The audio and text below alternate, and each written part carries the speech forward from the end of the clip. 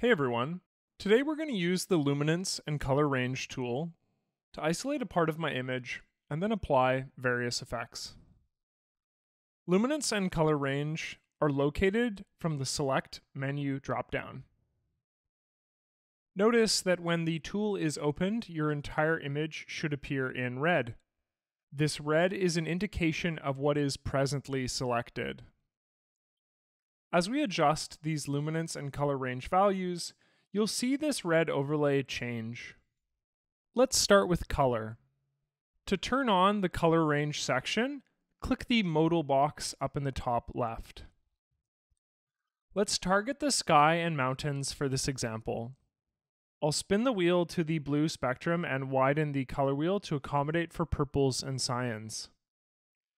Note that I can increase something called smoothness, which essentially feathers the effect. Feathering is when the edge of the selection has a gradient instead of a binary of either on or off. Now let's add luminance. By default, our luminance range, meaning brightness, is shaped like a trapezoid. This omits really bright whites. We can include them by dragging this top point further to the right.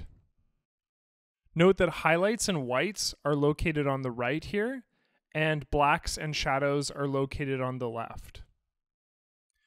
Once we have established our selection, we can close this window. The red selection is held in place, which means we can apply effects now. For example, if I select levels, this same red selection will be applied to our levels mask here. When I adjust levels, it will only be applied to the white areas that are represented by the mask thumbnail.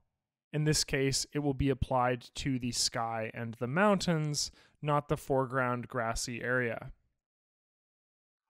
I can soften this effect by clicking on the mask itself and dragging the feathering up. I can also reduce the opacity of the layer itself to create a median between the effects I just added and the original image.